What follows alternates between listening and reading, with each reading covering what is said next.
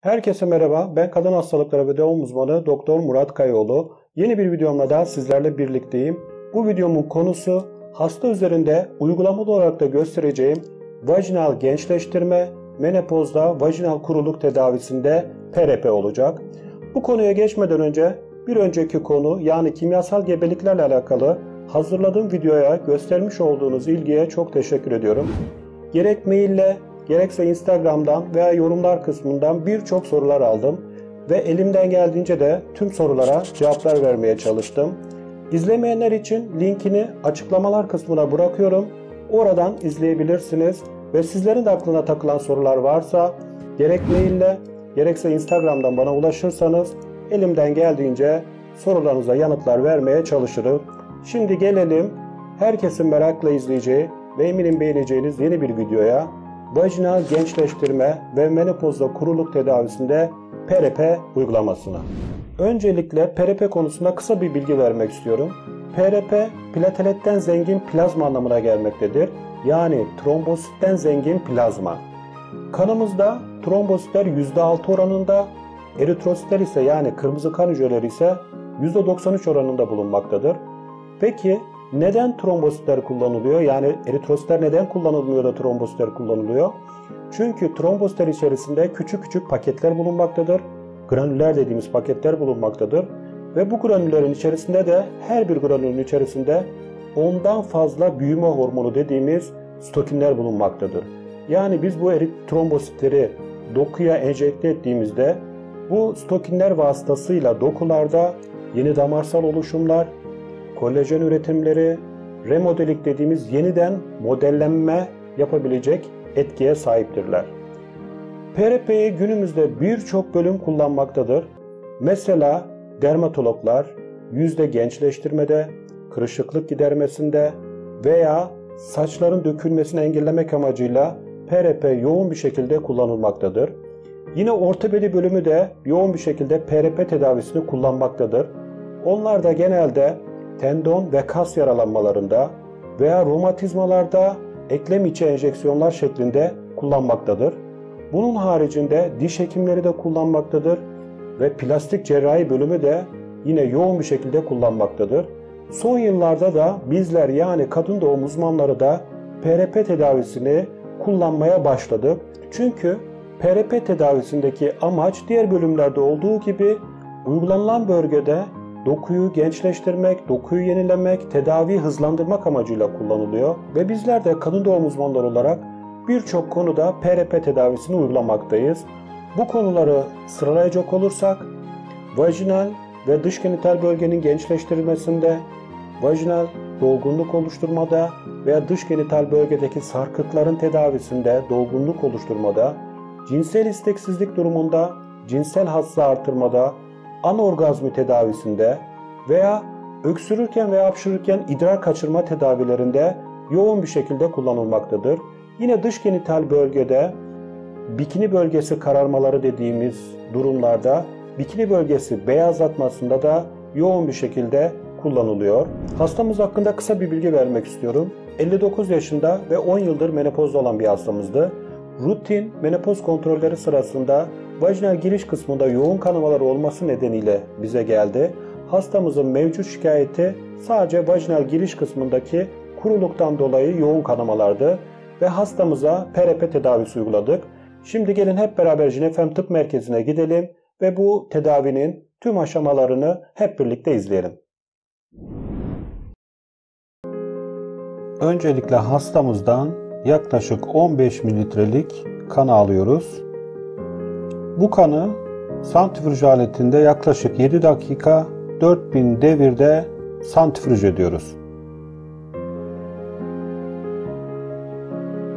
Böylelikle eritrositlerle trombositleri birbirinden ayırmış olacağız.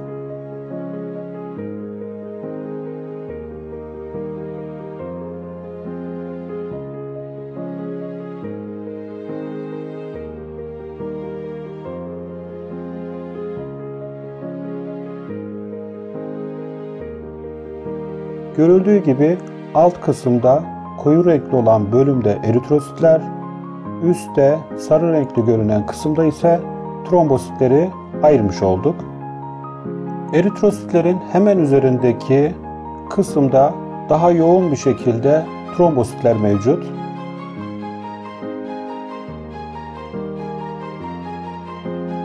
Ve o yoğun bölgedeki bulanık kısımdan trombositleri enjektörümüze çekiyoruz.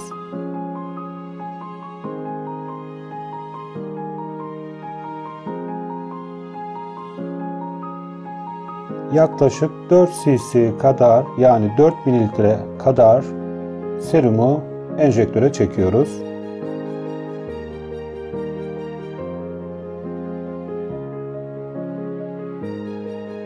Kalan diğer serumu başka bir enjektöre çekeceğiz.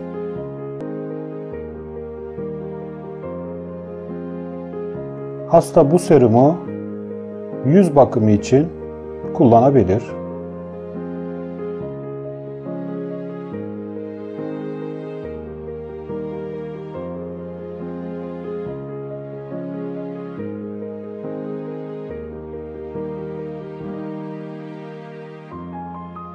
Evet, trombositten zengin serumu yani PRP solüsyonunu hazırlamış olduk. Şimdi tedavi kısmına geçebiliriz. Evet, hazırlanmış olan solüsyonumuzu aldık. Şimdi hastamıza uygulamaya geçeceğiz. Çok kolay bir işlem. Ondan sonra da hastamızı odaya alacağız. Evet, yapmaya başlıyoruz.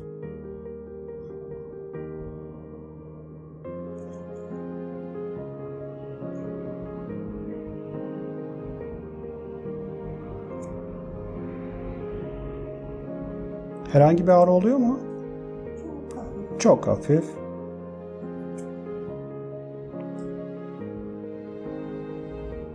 Neredeyse yarısı bitti. Biraz da bu tarafa.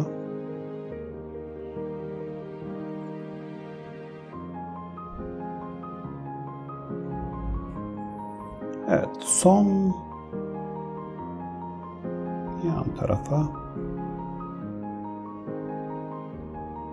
Evet, hepsi bu kadar. Hissetmediniz bile.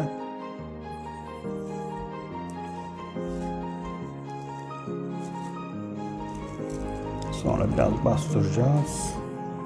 İşlemimiz aslında bu kadar. İşlemimizi tam olarak uygulamış olduk. Birazdan da hastayı odaya almış olacağız. Orada müdahale hakkında konuşacağız. Evet, hastamız bize normal rutin simir muayenelerinde rahim ağzından simir kontrolü yapılırken spekülüm muayenesinde vajinal giriş kısmındaki kanama şikayetiyle geldi. Menopoz sonrası oluşan vajinal kuruluklarda özellikle spekülüm muayenelerinde bu tip kanamalar olabiliyor. Bunların da tedaviler arasında bir takım tedavilerimiz var. Bunlardan ilk aşamasını hastamıza uygulamış olduk. Hazırlamış olduğumuz solüsyonu özellikle vajinal giriş kısmında daha çok rahatsızlık olduğu için o bölgeye enjeksiyon yapmış olduk.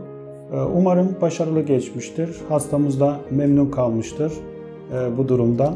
Nasıldı? Rahat mıydı? Bir ağrınız, herhangi bir şey oldu mu? Hayır, kesinlikle değil. Muayene olduğunu zannettim ki o anda bitmişti. Muayene olur gibi çok kısa süre hiç hissetmedim.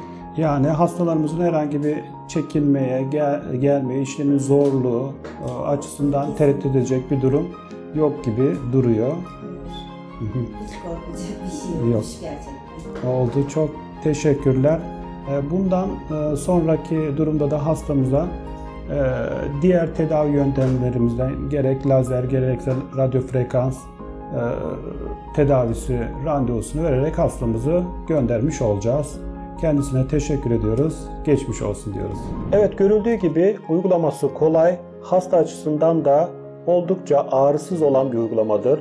Eğer sizlerin de bu tür şikayetleri varsa, yani idrar kaçırma, idrar tutamama, bikini bölgesi beyazlatmada, vajinal kuruluk şikayeti, özellikle meme kanserli hastalarda kullandıkları ilaçlardan dolayı, yan etkisinden dolayı çok şiddetli vajinal kuruluk şikayetleri çekmektedir. Bunlara da uygulanabilecek bir tedavi yöntemidir. Bu tür şikayetleriniz varsa hiç çekinmeden doktorunuza gidip tedavinizi olabilirsiniz. Aklınıza takılan sorular varsa yorumlar kısmına yazarsanız veya maille veya Instagram'dan ulaşırsanız elimden geldiğince yine sorularınıza cevap vermeye çalışırım. Bu videomuzu da bitirmiş olduk. Umarım beğenmişsinizdir. Beğendiyseniz abone olmayı unutmayın. Beğenmeyi ve paylaşmayı unutmayın. Bir sonraki videomda görüşmek üzere. Hoşça kalın.